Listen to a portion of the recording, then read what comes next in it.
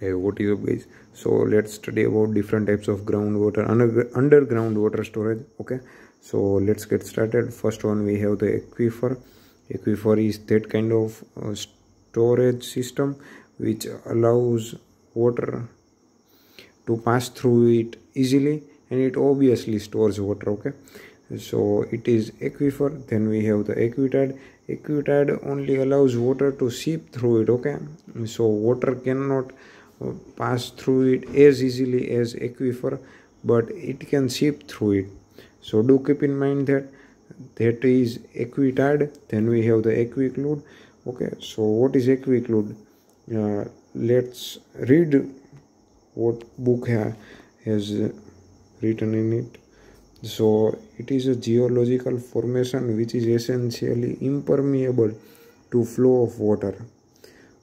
It may be considered as a close to water movement, even though it may contain large amount of water due to its high porosity.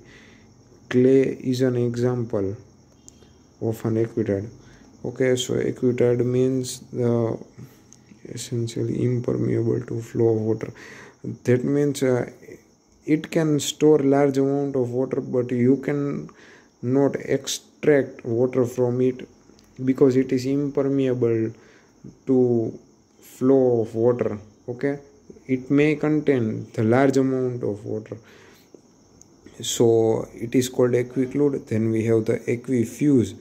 Okay, so let's read what book has written in it.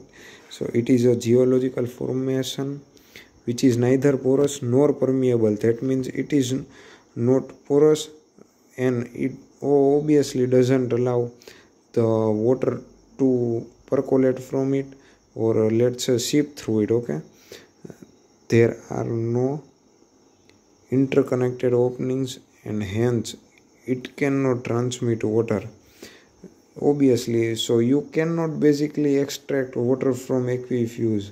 Okay, so do keep in mind that. Yeah, and what do you guys think about this? Do let me know in the comment section. If you like it, let me know. See you guys.